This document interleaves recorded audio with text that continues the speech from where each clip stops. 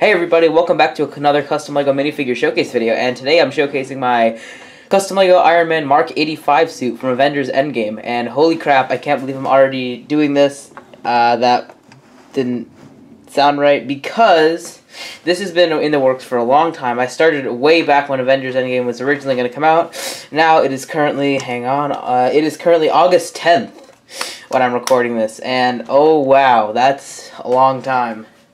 But still, Endgame is coming out on Blu-ray and DVD soon, so I thought I might as well just do this now. Before I made Tony's Quantum Realm suit, and I made my other ones. If you saw my Avengers Endgame showcase, I made those, but now I'm following it up with this and Cap. But I don't have Cap with me right now. He's not done, so I'm just going to do this. So yeah, let's just get on to the figure, and I'm just going to zoom out a little bit. Not that far, like that much, and I'm just going to put his hand down. And just to get it out of the way, I'm first going to just discuss this Tony head, which is the 2013, I believe, the 2013 Tony head. I just used this because I thought it best resembled Robert Downey Jr. Right after I saw MGF's making a video, I was like, hey, that's actually a really good Tony head. So, okay, it's out of focus. Amazing.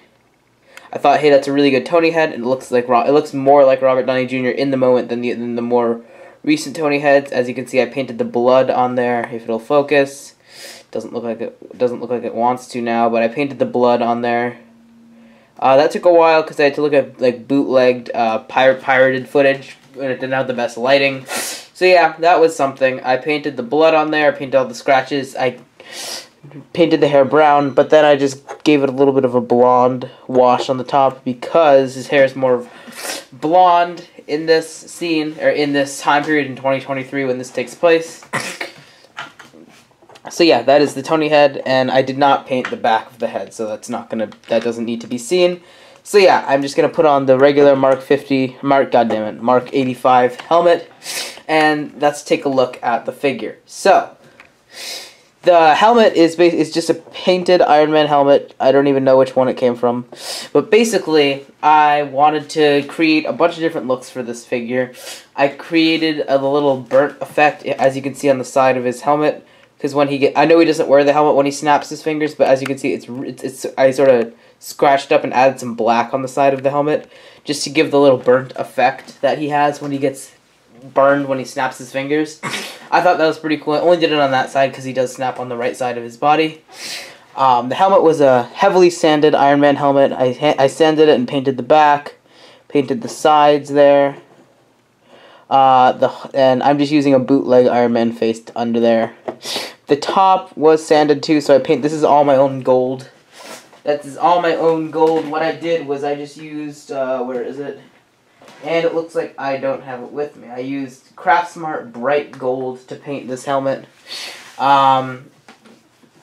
It works really well. It matches LEGO's gold color pretty well.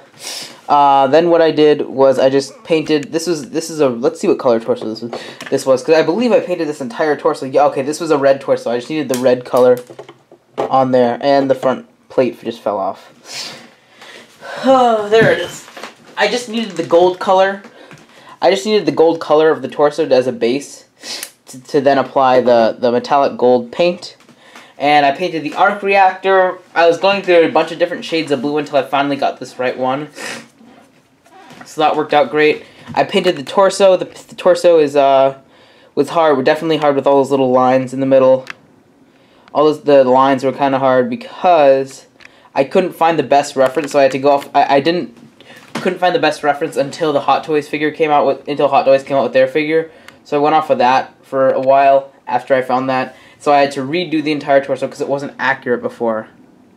And it's out of focus. I had to redo the entire torso after I found the Hot Toys figure. So yeah, the legs are pretty simple. Let's just lower the camera. There we go. The legs are pretty simple. Just some basic painted lines on there. Gold, silver plating.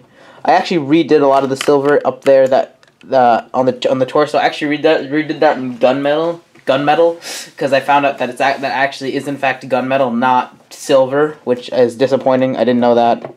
The arms are painted. They have basic lines on each side.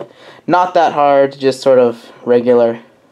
And then here is what I want to talk about. I want to talk about the Nano Gauntlet, which I painted. If it won't focus. Amazing. It's really small. So what I did was I painted all the black dots on the arm. Painted all the black dots, and then I painted the little colors inside of them. I painted the colors inside of them. I painted all the infinity stones, and then excuse me. I painted all the infinity stones, and on the side of the minifigure hand, I painted the green one, the time stone. Sorry about that. And there just wasn't enough room. See, for what I wanted to do was the same thing I did with my Thanos, was to cut out a bunch of studs, like translucent pieces like this. Like this, I wanted to cut out pieces like this and glue them on there, but I didn't. I just couldn't do that. It was just too small, so I opted to paint them on there, which is fine too.